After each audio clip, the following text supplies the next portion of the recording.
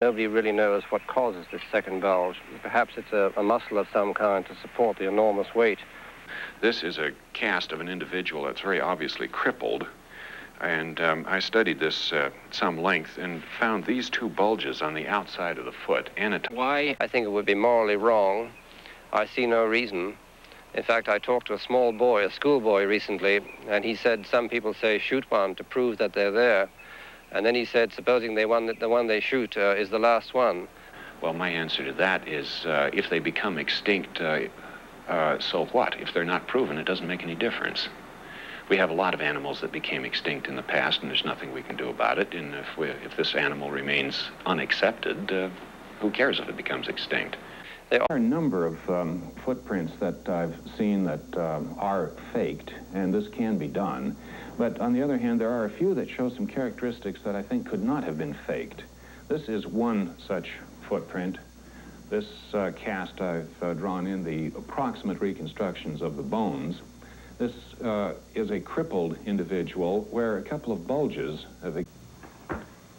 This is an example of one footprint. This is a plaster cast, which shows a crippled individual.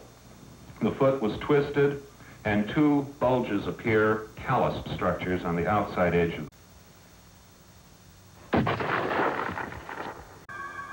The number of Sasquatch is very difficult to estimate, of course, but within the northwestern part of the United States, I would be inclined to estimate in the vicinity of 200, with perhaps at least an equal number in the adjacent parts of western Canada.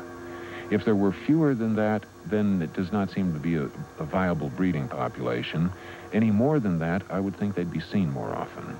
That's not as convincing as this other track. This is a 17-inch track that was picked up in northeastern Washington state.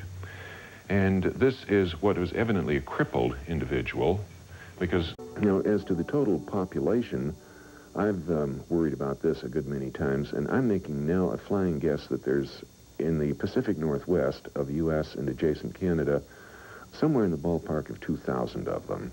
How does he know this?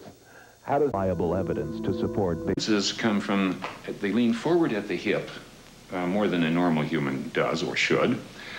When they put weight support on one foot, they bend the knee, so.